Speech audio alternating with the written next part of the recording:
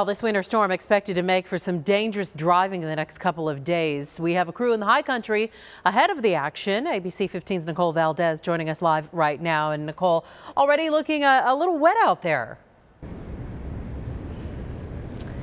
Katie, if you look at the road behind me, even the hood of our car, you can see they're wet, but it's not exactly because of snow. Locals here say all they've seen is rain over the last few days, but that could change pretty soon. They say if they're lucky, they could see snowfall totals almost up to their knees in the next 48 hours. Snow in February, not uncommon for Flagstaff, but how do they get prepared?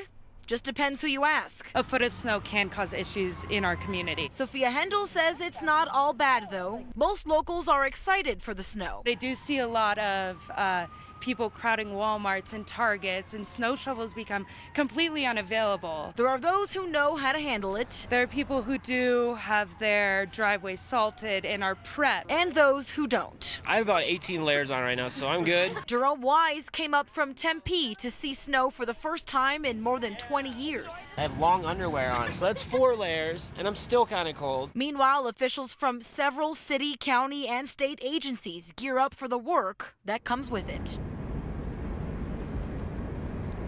Now, keeping our roads safe, the major priority. We're going to be checking with some of those agencies and their efforts here tomorrow, as well as the benefits of that snow up in Snowbowl. We'll see that tomorrow. Live in Flagstaff tonight, Nicole Valdez, ABC 15, Arizona.